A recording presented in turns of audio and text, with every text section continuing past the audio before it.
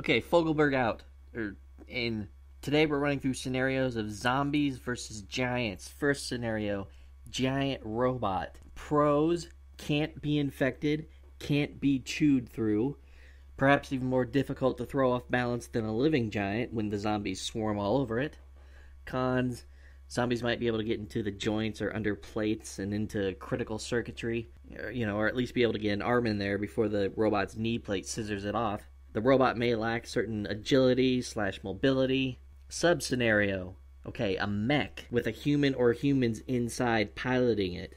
Now, having people at the controls may enable the mech to pull off some more creative moves in dispatching the zombies, but it also presents a terrible risk in the event that the crew become infected. See Jake Bible's book, Dead Mech, for examples.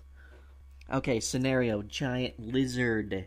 A big radioactive Godzilla type. Pros, it's got a big tail for sweeping masses of rotters into buildings, and that raging, rampaging, stompaholic reptilian brain won't be given over to fear or doubt. It's not going to shiver at the sight of a tiny zombie's toothy grin. Hell, the lizard may grin right back and just swallow the fuckers. How's that for containment? So then cons, it will probably get infected. Bad. Might be better to nip this disaster in the bud and just nuke the site immediately. Scenario, rock monster. Pros, animal mutation and battle bots have glaring vulnerabilities, but what about a supernaturally powered behemoth made of volcanic rock? How could this go wrong? Impenetrable, immune to infection, and controlled from a distance by a CIA, Vatican, wizard, or whatever Charlie Sheen is. I seriously see no holes in this. Cons, what if the warlock gets eaten?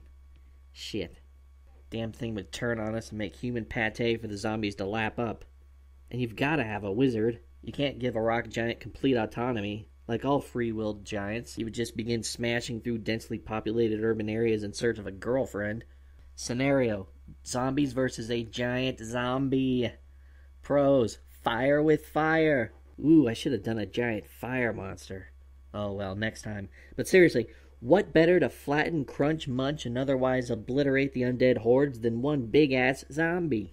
I guess we'd have to develop a different strain of the virus, in addition to, making a giant human, in order to ensure that it and the little ones would fight rather than teaming up. Okay, I already see problems here. Cons. All we're succeeding in doing here is building a better zombie. This thing would massively fuck our shit up. Maybe a giant zombie dog would lack the drive to consume Homo sapiens. That might be a better way to go.